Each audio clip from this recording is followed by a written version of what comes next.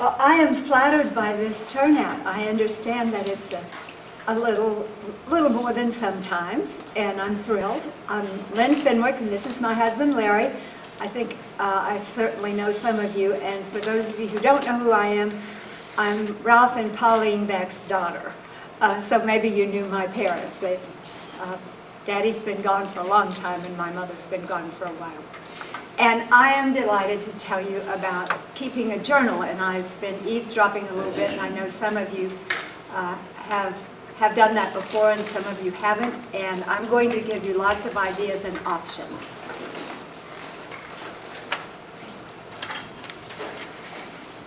I found this quote, and I thought it was a really good quote. People who keep journals have life twice. What I wanted to share with you with these photographs, there are female journal keepers, there are male journal keepers, there are young hands and older hands that may be keeping journals. I brought a lot of things to show you. I don't know how many of you had one of these, ladies, when you were growing up with a lock, which anybody with a paper clip could have picked, but I had two. I left them at home, and after I was married and came back to the farm, my mother would talk about things that happened when I was in high school that I had no memory of. And then after Mother was gone, I picked up my diary. I think Mother read my diary more than I did, if I'm really honest about this. Probably the best known diarist in the world is Anne Frank. And I want to tell you what she said about keeping a diary. It will break your heart, and if you think that you don't have time or anything relevant to write about, I want you to think about Anne Frank, locked in an attic. They slept during the day because they didn't want to be heard walking around in that attic. And then at night is when they ate and when they came out and whispered a little bit. Her environment was limited, and the alternative was terrifying, and the most terrifying turned out to happen, as you all, I'm sure, know her story. And this is what she said about writing in her journal. I can shake off everything as I write. My sorrows disappear, my courage is reborn. So if you think you don't have anything to write about, or you don't have time to write about it, or you just aren't motivated to write about it, remember what it did for that young girl.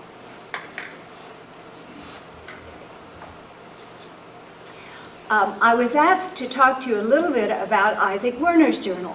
And I love to talk about Isaac Werner.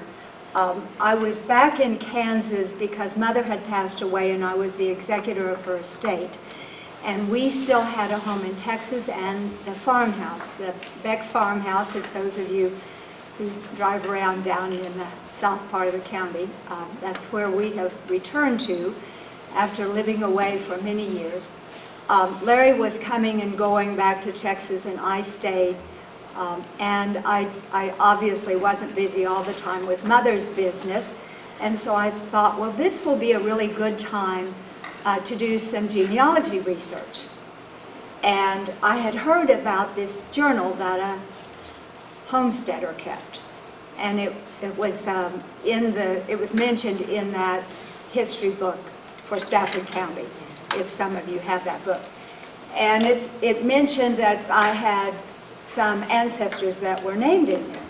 So I thought, I hope I can find that, but nobody seemed to know what had happened to it. Lucille had died, nobody knew. I was asking everybody, and finally I asked somebody on the board, and they said, Lucille gave us so many, many boxes of things that we haven't even gone through all of them yet. But you are welcome to come and see if it might be somewhere down in the basement in one of those boxes.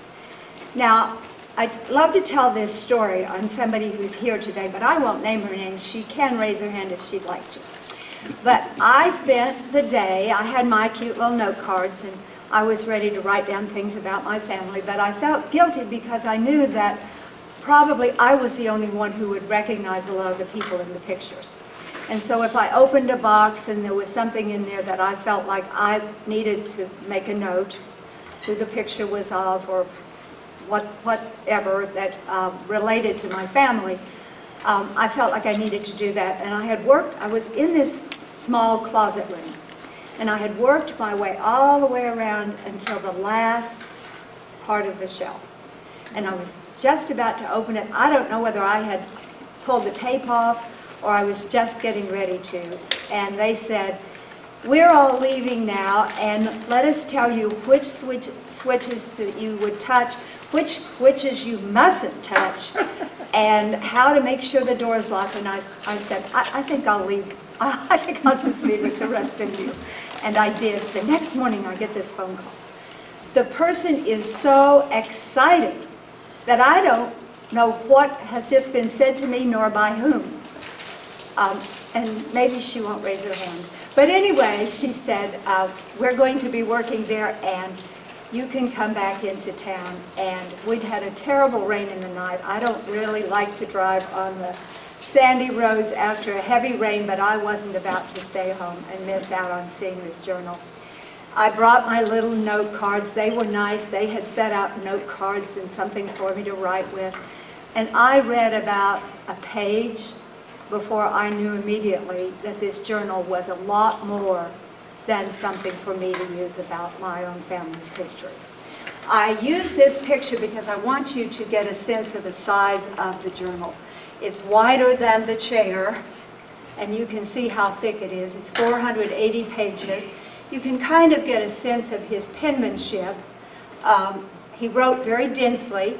He writes nicely, but he wrote very close together, practically from binder to page edge. He saved some of the edge on the page because he used that almost like an index. But it is exactly the way a journal should be kept.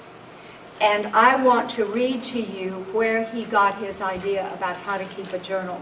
And it's the best advice that I could give to you, and I will elaborate on today. His first journal was kept when he was a young druggist in Rossville, Illinois. But he wrote that more like a diary. He talked about himself, cute young ladies that came into his drugstore, what he was working on, what he agreed with, what he disagreed with. He wrote it very personally, and I'm so glad he did, because that allowed me to get to know him more. But then he, excuse me, then he changed his writing style. You can go on. The reason that he changed his writing style was because he found an article by Reverend Beecher. Reverend Beecher was a minister in New York City. He was the brother of Harriet Beecher Stowe, who wrote Uncle Tom's Cabin. He was very famous. He wasn't a television preacher, but somehow people all across America had heard of Reverend Beecher. And he did write articles in the paper that were not biblical. And in this particular case, he was using the opportunity to talk about keeping a journal. A journal is that he started out by quoting his father. And this is his father's perspective. A journal is the devil's pillory, and fools sit in it. Everybody sins, but they need not sprawl out on paper an account of it. If you write the truth, you ought to be ashamed.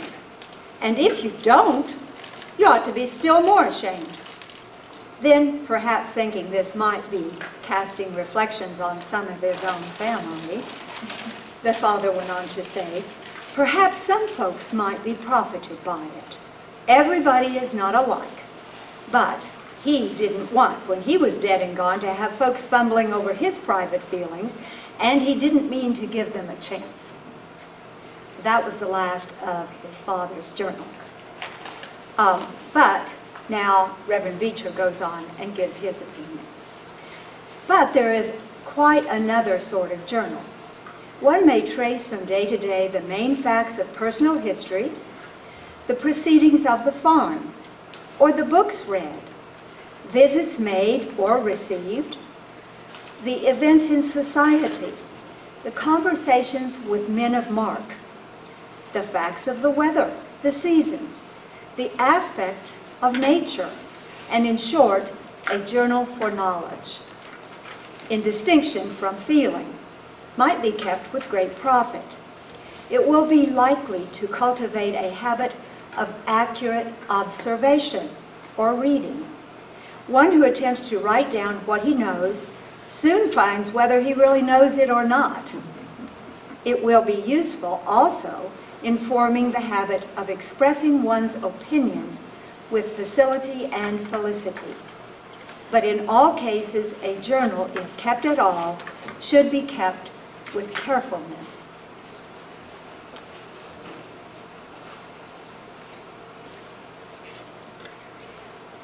What I'm going to show you next are examples from Isaac's journal. Isaac did most of the things that I just listed to you from Reverend Beecher's advice. The very first thing he did every morning was write down the weather. Now understand, these people are farming in a region where there were not farmers for a long time. And although he wasn't among the very first to arrive,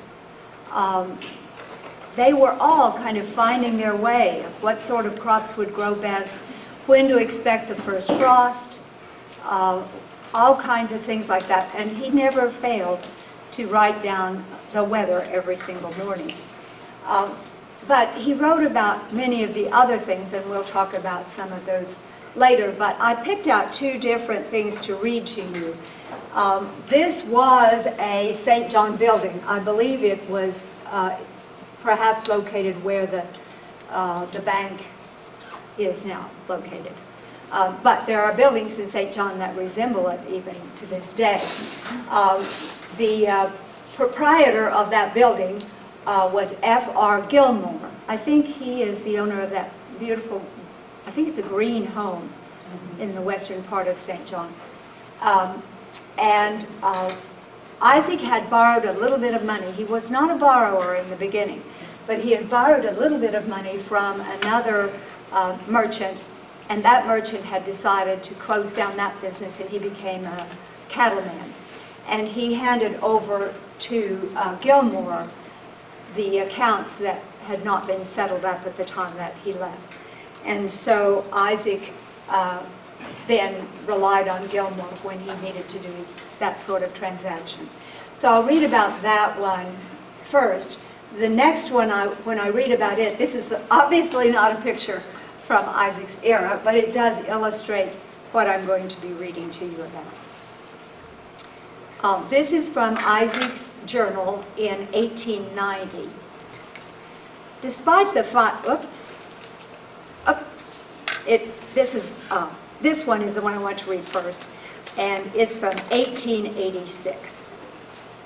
Having gone into debt to buy Dolly, that's his horse, Isaac was trying to think positively about his farm, with a horse to open more land and assist with things he had been doing by hand.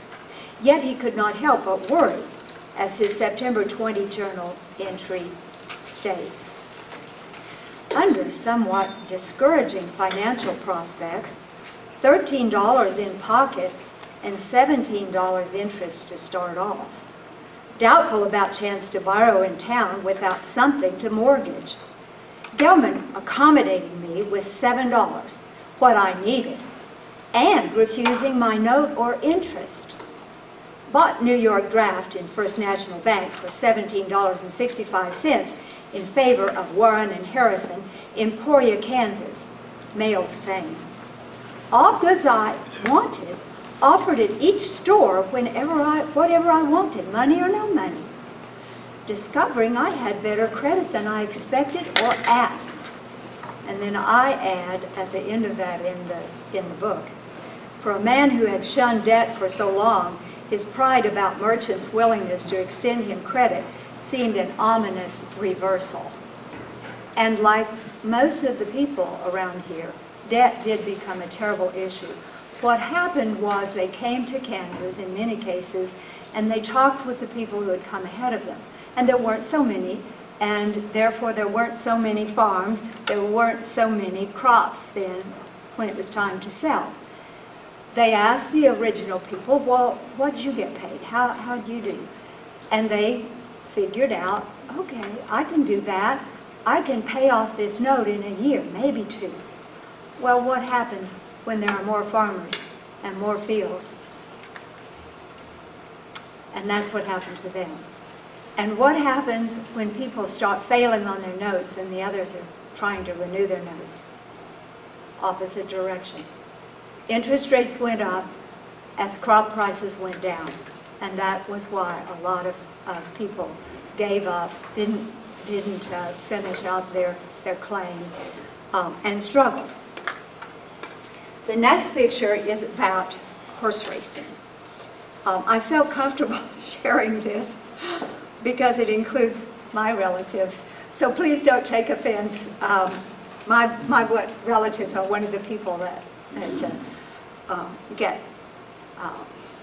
criticized in here. Despite the financial difficulties stalking nearly everyone in the community, gambling could still be found. On August 23rd in St. John, a much-needed shower flooded the streets, soaking everyone, including attendees at a horse race. Isaac's opinions were expressed in his journal at length, and this is a quote from his journal. Horse racing and original package system getting disgusting. That refers to if you buy the original package of something that was shipped in, like druggists could sell alcohol. The majority of attendees got a good soaking, but could not soak near all the whiskey out of some.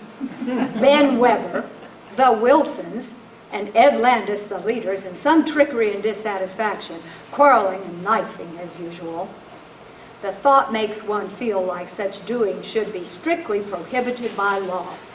If some of those wretched could be served with photographs taken while in their stupid condition, sometime afterwards, they might get ashamed to repeat such conduct afterwards. So those are 2 examples of how Isaac used his journal. Many of his examples aren't quite so interesting, but I thought you might enjoy those too.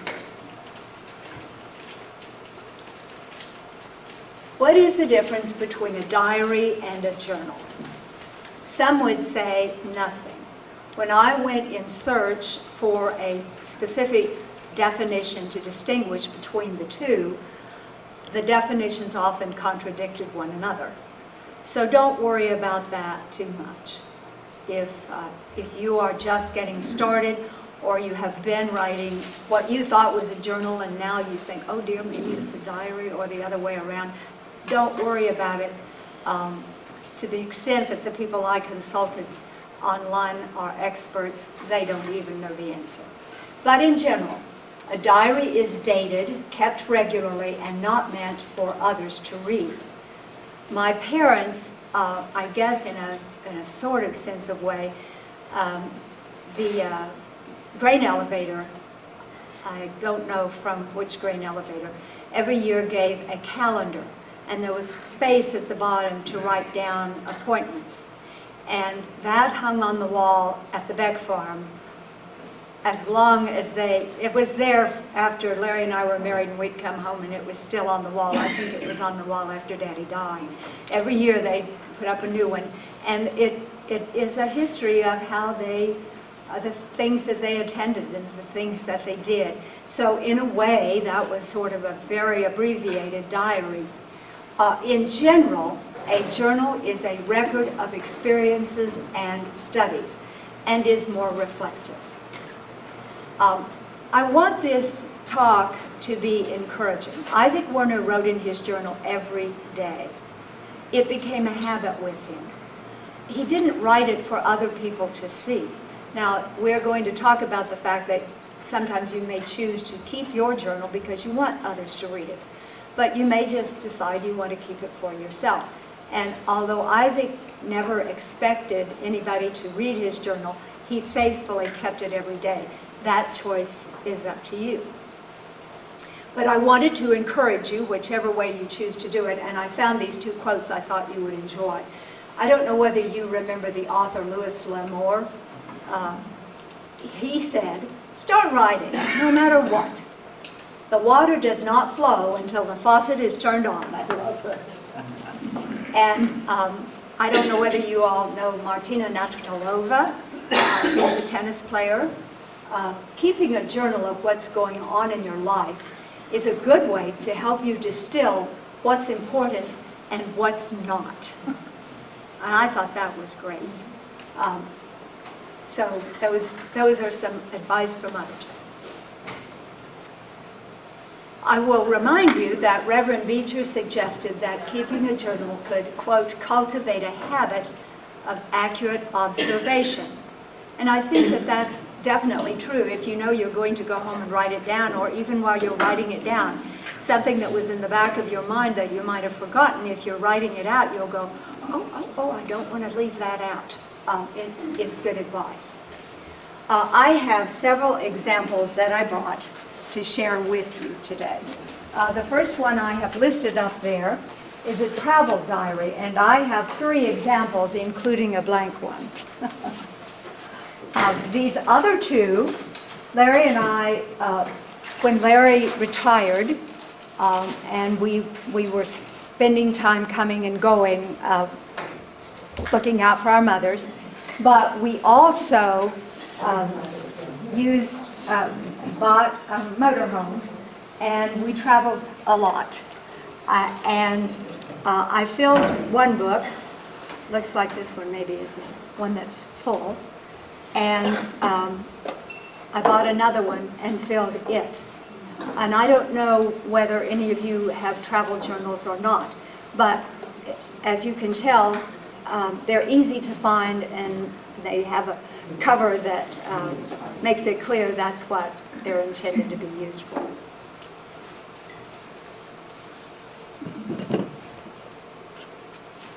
This is something that I thought you might not have thought about. And Larry's mother gave me this, and it is a family heirloom cookbook, and it has places for you to write the recipe, and then if you want to, and I did on some recipes and didn't on all of them. This page that I've turned open doesn't have it, but you could write a little narrative about it. And I got this out looking for a Christmas cake recipe, and I found another Christmas cake recipe, and it said, "We love this recipe, and I fix it every year for Christmas." I hadn't fixed it for years. And so about 2 or 3 years ago, when I reminded myself, oh, that's a tradition, I started fixing that cake again. If you're of a certain age and getting a little forgetful, maybe this will help you remember from one year to the next that you have a tradition.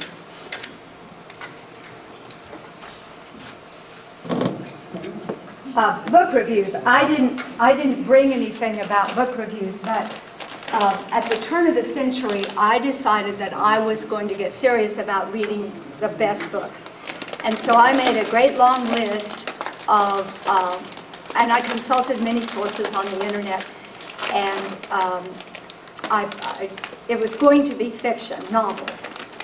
And I picked out 100 books. Well, what happens with me when I read a book, as my husband can tell you, if I like the author, I buy other books by that author. If it's not a history book, but it's based in a historic period, I want to learn about that actual historic period, and so I buy books about that era. And I don't know how many books that I have read, and I'm not sure that I have read the first 100, but I do know that I have 5 big ring binders where I do my little review when I read every book. And I find that I enjoy reading more because I know that I'm going to write a review. I pay attention to myself. I don't just let my eyes skim down a page. And so I recommend that as something that if you're having trouble deciding what you might enjoy developing a habit about, I certainly enjoy them. Keepsake journals to write for your descendants. I didn't bring anything that has to be particularly something that I have done, but I do have several keepsake journals that I brought.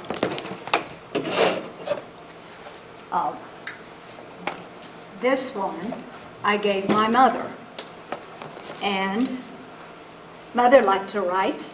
She wrote for the newspaper, and she did write in it.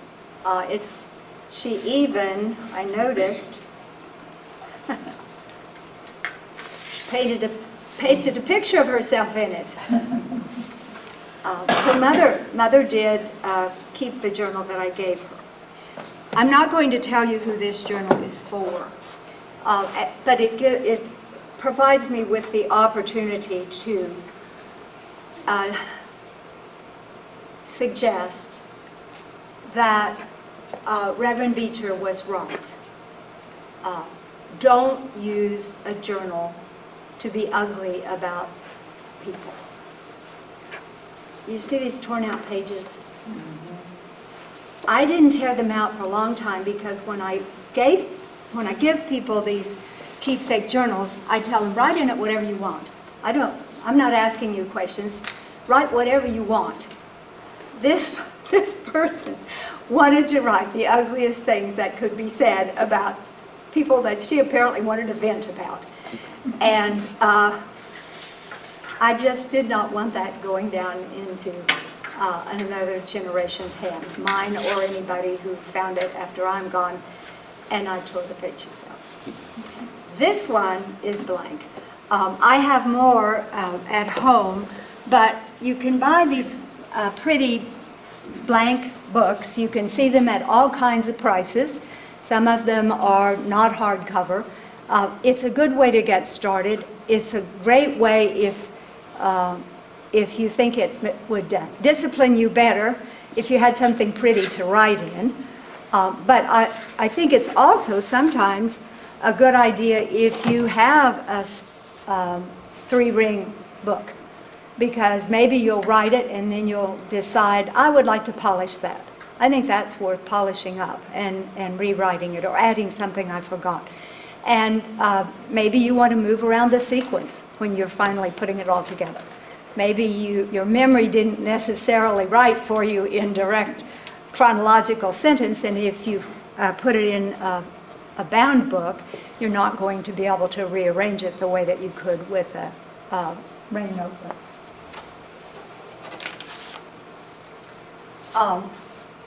This is one of my favorites. I gave this to Mother, and it is illustrated. I collect children's books, and it is illustrated by one of my favorite children's book editors, and it's really a pretty book. And it has these little prompts and then spaces to fill in with the little stories. Mother told a story in there about when she was young, too young to really be dating. One of the boys in the country who came into school, where she was going to school, thought she was pretty cute, I guess, and he gave her a ring. And Mother liked the ring, but his mother didn't like the fact that he had taken some of the milk money to buy Mother's ring. And when she found out that Mother had this ring that had been bought with their milk money, she came and she said, I want that ring back. And so Mother, I don't know how long she got to wear a ring. I'd never heard that story. and she told it. After Mother died, I found this book, and I found that my brother had also given her a book.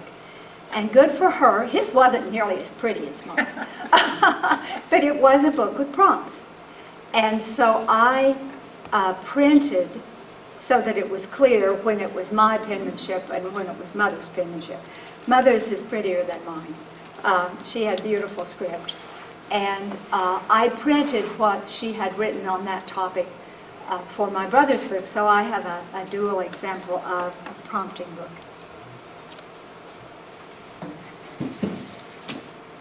This is another example, and it was specifically mentioned to encourage the idea of keeping a journal for your family history. This one was never filled out. It was Irene's.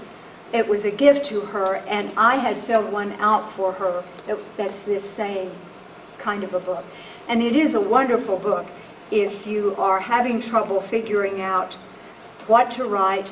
It has the traditional spaces for family names and birth dates, death dates, marriage dates. But then at the back, it also has other kinds of blank pages, citizenship records. On my page, I have a picture that is in Isaac Werner's book, Pray Bachelor, of my family that came over from England. Companies you have worked for, military service records. So it has all kinds of prompts. I don't know whether you could still buy this one or not, but you could buy others like it.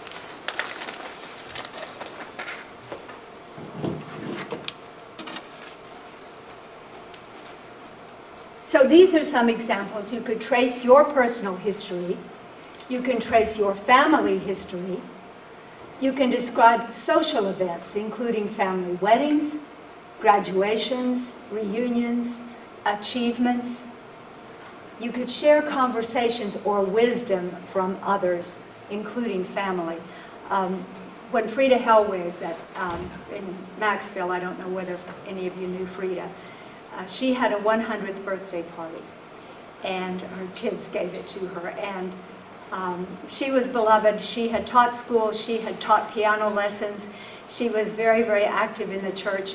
So many people came to talk with her, and at 100, she was amazingly clear-minded.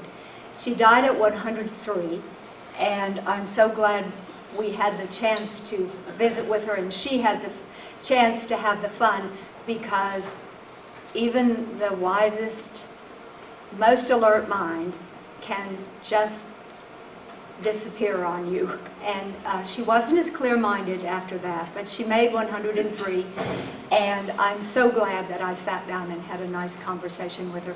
Larry talked with her. People may not know, Aunt Frida was my aunt. Oh. Yeah, that's the connection between Frida Hellwig and me. She married my mother's brother, Philip Hellwig, who passed away in 1978. He was the postmaster in Maxville for years. I thought you would tell about what you talked with her about, the airplane landing. Oh,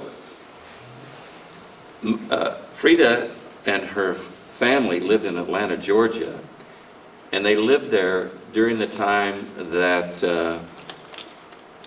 now I'm having a senior moment.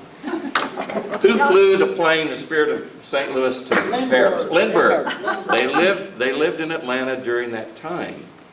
And she was 10 years old, and when he came back to the States, Atlanta threw a parade through downtown Atlanta.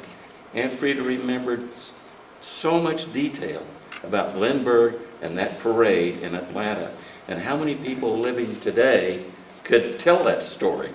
And it just blew me away. And I had never, again, I never knew about that connection. And she had other stories. When you live to be 103, she had other stories that I, would only read about in history books that she experienced in her lifetime. So anyway, that's what Lynn was referencing. And we did not give her a blank journal to write in. I'm sorry. But that's, if you'll go to the next, that's the last thing that I want to close with. And if you have some questions, I'll be glad to answer your questions. And if you want to ask me some questions about Prairie Bachelor and Isaac Werner, I'll be glad to share those with you too. Remember, even the ordinary may be worth recording.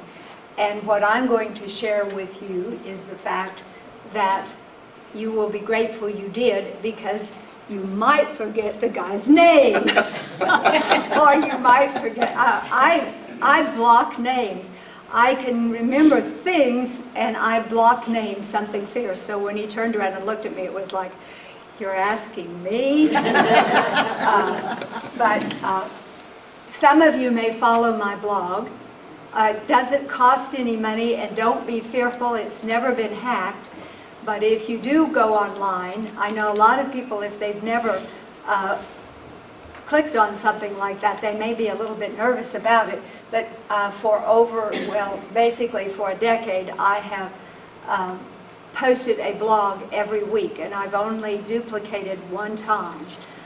So that's something like 560 plus blogs that I have written. And I write about simple things. When you write a book, you have to do a lot of research that never shows up in the book. Not because you were looking for something that wasn't relevant, but because you were looking for something so that you wouldn't make a mistake. If I mention a bird in Prairie Bachelor, I have researched, either he mentioned it in his journal, or I did the research to know that that particular kind of bird was there. I don't think there were deer in Kansas. There are certainly deer in Kansas now, and if you weren't careful, if you were just oblivious, and you wrote a book about the 1800s and you had a deer in it, you didn't do your homework. So I had a lot of things that I found that were interesting, but they aren't in the book, but they are, in the sense that they saved me from making a mistake. And that's what, in the beginning particularly, that's what I wrote about. But I have written about a great many things. People seem to enjoy the history the most. I did a series of what was your favorite childhood book, and then I think I carried that forward for about 4 weeks because people shared what their favorite books were, and they were, most of the people who responded were my age or older, and that was really fun to see what they were reading at that time.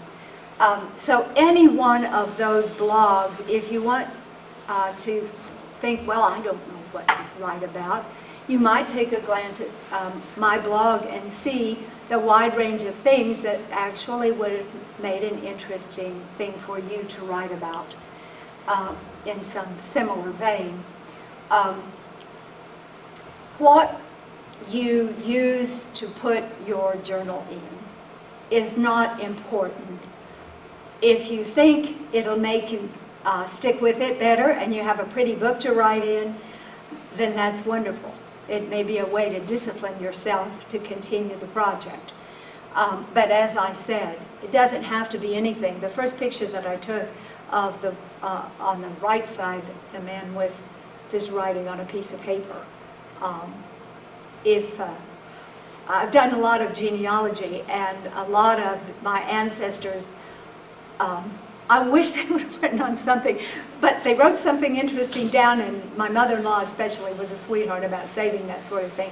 So I'm glad that it was saved, but probably having some kind of a book is a good idea instead of just a stack of papers.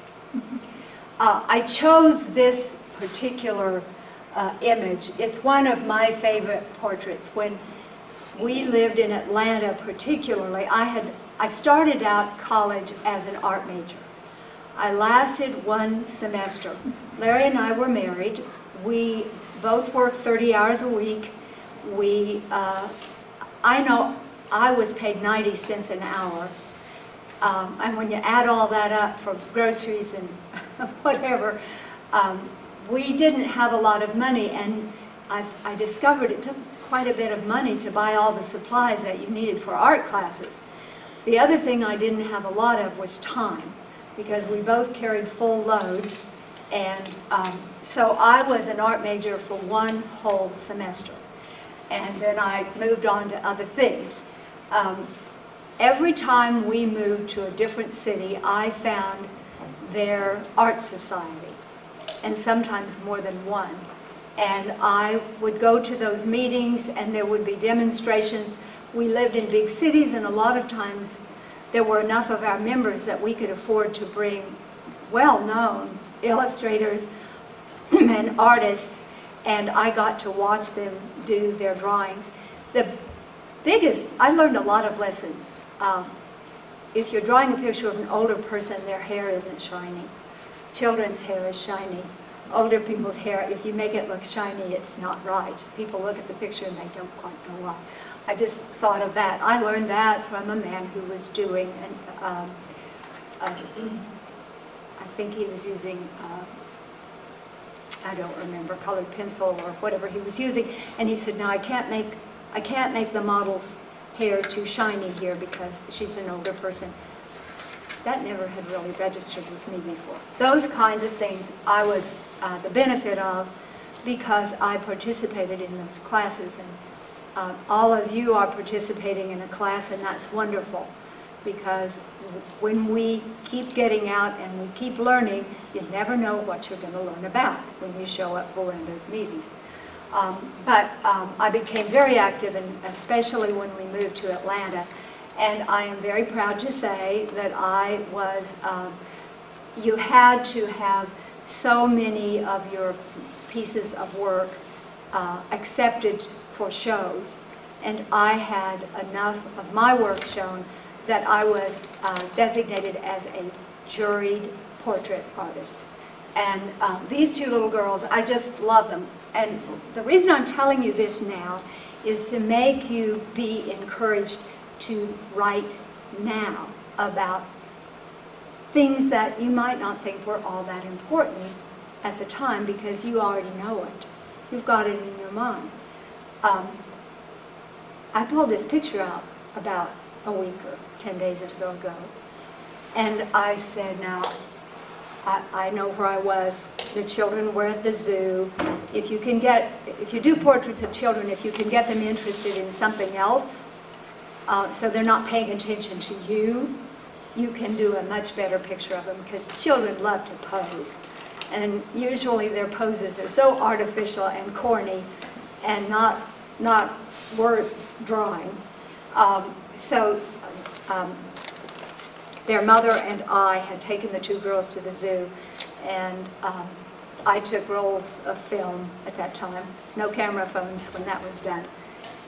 And they weren't paying any attention to me, and at this point I don't remember whether that was a number of pictures that I then created around and drew what I drew. But Larry and I both agreed, they were in Houston, we both agreed that I was there, but we started disagreeing about why I was there, when I was there, who was with us when we went to the zoo, and I don't know. Of course, I think I'm right, but he thinks he's right. And if I would have had the discipline every time I did one of these portraits, I don't have the portraits anymore. This is a photograph. When I finished a portrait, I would take a picture of it, but that's all that I have. If I would have just written a story about that. For a long time, we remembered. We both remembered the same thing. But now we don't. And so one motivation that you might think about to encourage you to write, and I've tried to give you lots of ideas about things to write about, and certainly writing about your family, and I think that was what you wanted me to emphasize, the importance of sharing family information and genealogy. That's important, but write about other things too. Maybe your kids will throw it in the trash, Maybe they'll read it and say, why did she keep this? But maybe they'll pick it up like I pick up some of these things, and I'm excited that they were saved. And I hope you all have been inspired just a little bit, even if it's just to go home and write down one single thing. Or maybe you'll start a journal, and that would be wonderful. And if you have any questions, you're welcome to ask me.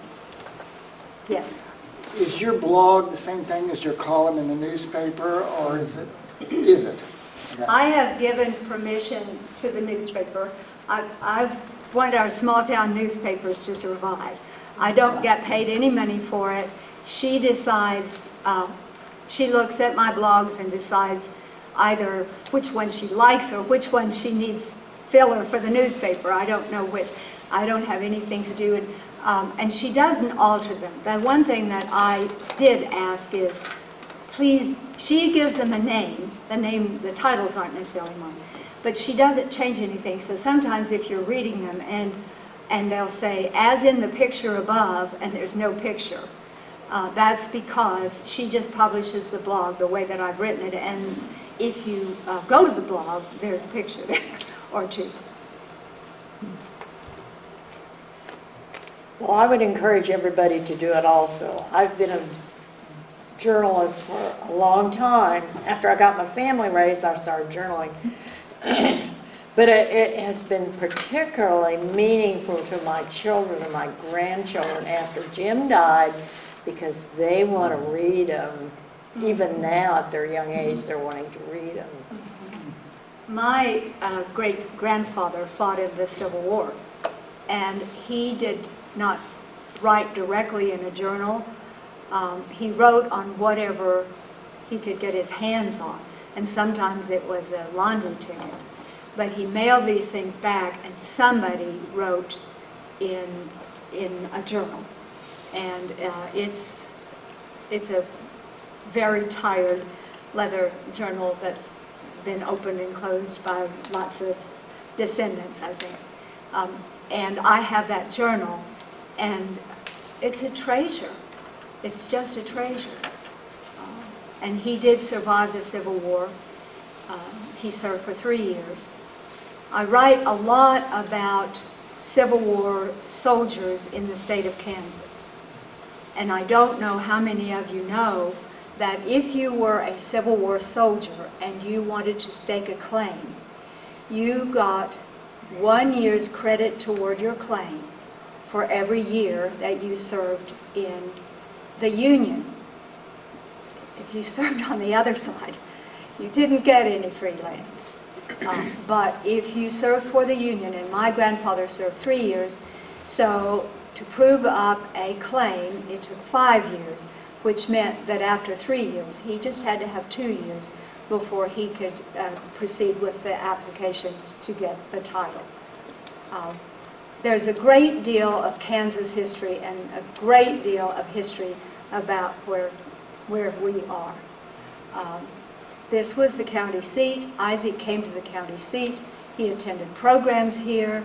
The formation of the just farm organization, not the national organizations, but the agricultural society that was formed here. Isaac is the one who initiated it. I write in there about the people who came and who the leaders were. There is a lot of information about this community and about the people living in this community. I will share one more thing with you. If there are more questions,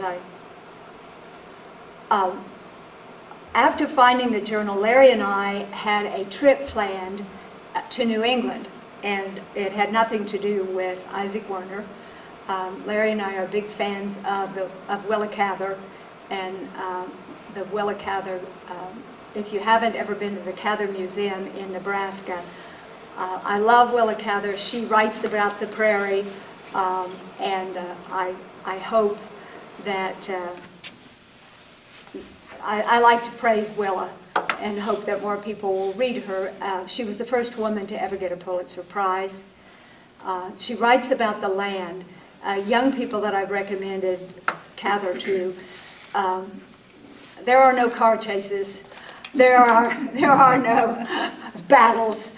She writes about the land, and O Pioneers is one of my favorite. I identify with the woman who is the main character and who runs the farm, and her father turned it over to her and told the two sons, let your sister take care of things, because he believed in her. Anyway, I don't even remember now where I was going to go with Willa. But I recommend it very, very highly to you. And that's one of the books that she was a good observer. And that's what being a journal writer is about. For some people, it moves more slowly, because she talks about taking a nap on a sandy spot and hearing the ants and the rustling of the grasses. And young people don't always get really excited about ants and rustling grass, but I do, and I don't know what I was going to tell you about Catherine, but You already told Did me. anyone bring a journal that you wanted to share or tell us about before we bring it up? My grandmother wrote diaries. And I have 4 of them, and each one of these had 5 years in it. But I like this especially because it's writing about when my parents got married. So I feel blessed to have it. And I have everything marked if my kids want to look at what happened. Oh, wow. My mother did that too, and I have 4 of them in my cedar chest that she wrote, and each, were 5 years. if you're interested, a lot of people whose names you will recognize, I copied these for you to just glance at if you're curious, were journal keepers. Leonardo da Vinci, Thomas Edison, Frida Kahlo, Lewis and Clark, their journal keeping, Marie Curie, Mark Twain, Albert Einstein, Virginia Woolf. I don't know if any of you are Virginia Woolf novel readers. Lewis Carroll, and Samuel Pepys. So if you're curious and you aren't ready to get out of here and head over to your next commitment, then you may want to glance at some of those. Thank you all. I've enjoyed this very much. Thank you. Sign my book.